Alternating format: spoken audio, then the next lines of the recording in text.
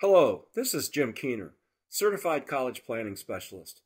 It's my privilege to introduce you to ePrep, an SAT preparation course that contains everything you need to quickly improve your skills and confidence in your preparation for the SAT. Each course features engaging, expert, and personalized instruction available to you 24/7 through on-demand videos and interactive lessons. We have specific test date courses which focus on a particular date with a special price. We also have annual passes that are perfect for students considering taking the SAT more than once throughout the year. What we're going to do here now for the next 7 minutes is to go through 3 samples of video instruction, starting with math, moving to critical reading and writing. I hope you enjoy it as much as I do in offering it to you. Thank you. And by the way, we offer the largest discount on ePrep courses on the internet, 50% off all retail prices. After you watch the 7-minute video, please click on the link below and you can go to our SAT page that has all the details. Thank you very much. This is question 6. Let's take our time and do this one together. Based on the figure above, which you can see right here, which of the following statements must be true? Okay, so let's take a close look at this figure. And what I just want to point out real quick is it says figure not drawn to scale.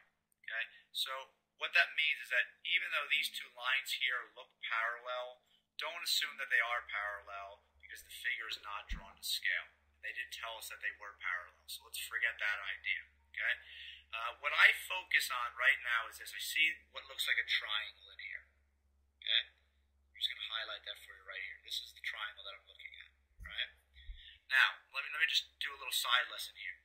If you have a convex polygon, okay, it's a polygon with no sort of indentations. Something like this, okay, would not be a convex polygon. This one here. So let's get rid of that. This is a convex polygon. And if you extend the sides of a convex polygon and you create exterior angles, and you do it the same direction, you create this pinwheel looking thing. Alright? All of these exterior angles will add up to 360. Okay?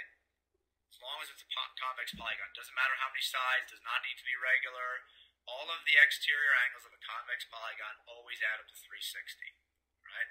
And a triangle is a convex polygon. So if you extend the sides of a triangle, these angles here will also add up to 360.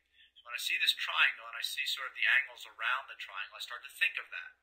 And I say, all right, you know what? If I extend this side right here, I could create this exterior angle.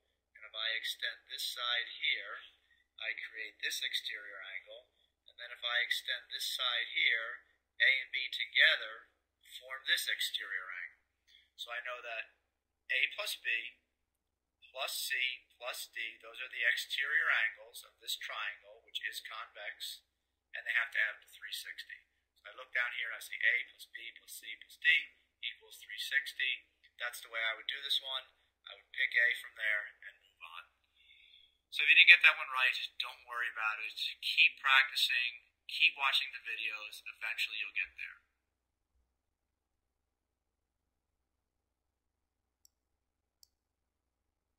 This is question 4. Let's take our time and do it together.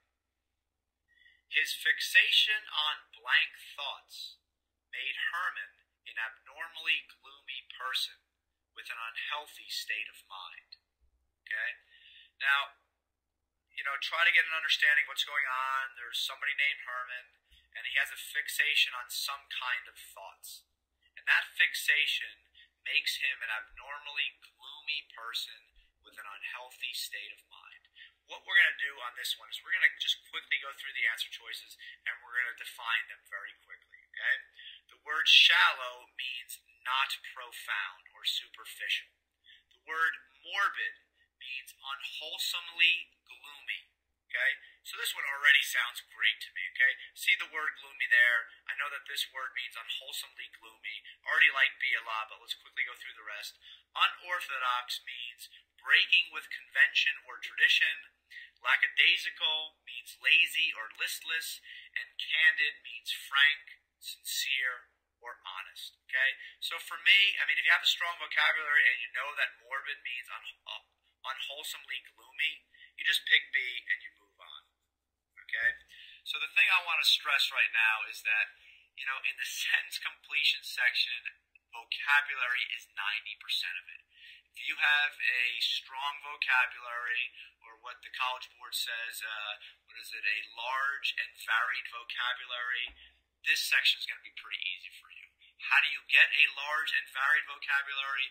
You read, you look up the words you don't know, you jot them down, you write down their definition, and you memorize them. Spend some time with it. It's going to help you on the SAT, and it's going to help you in college and life beyond.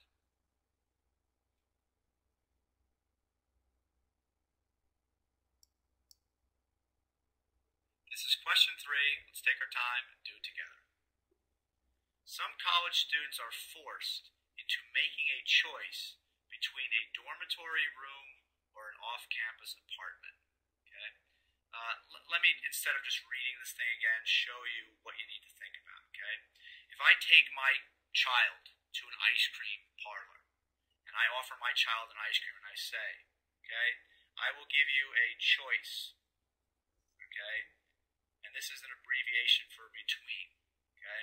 If I say to my child, I will give you a choice between V for vanilla and C for chocolate. Okay?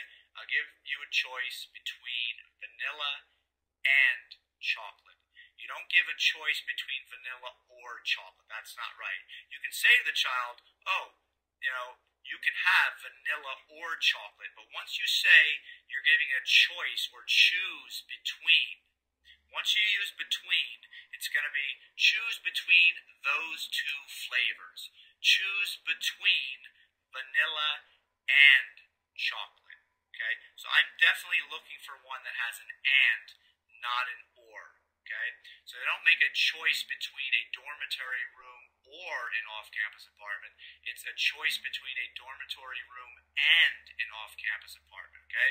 So if you didn't know that, don't worry about it. You know it now. Memorize it. It will serve you well on the SATs. Okay? So I'm going to get rid of A pretty quickly. The B has or in it, so I'm going to get rid of that one pretty quickly. I'm trying to save myself as much reading time as I can. I look at C, it has and. I look at D, it has or, so I'm going to get rid of D. And I look at the last one between dormitories and apartments. Okay, so that one has and, right? So I'm going to choose between C and E now. Some college students are forced to choose between a dormitory room and an off-campus apartment. I like C a lot. I'd be inclined to pick this one and move on, but let's quickly take a look at E because we're not in a rush right now. Some college students are forced between dormitories and apartments to choose while on campus. Unbelievably awkward, certainly not better than C. Cross it out, pick C with confidence, and move on. Okay? So if you didn't know that construction, don't worry about it. I want to keep teaching you these things, okay? Because I think not only will they help you increase your SAT score, I think in the long run they will make you a better writer. So keep it up, keep practicing, eventually you'll get there. Okay, now click on the link below so you can find out additional information about the SAT ePrep course and special pricing for you. Thank you.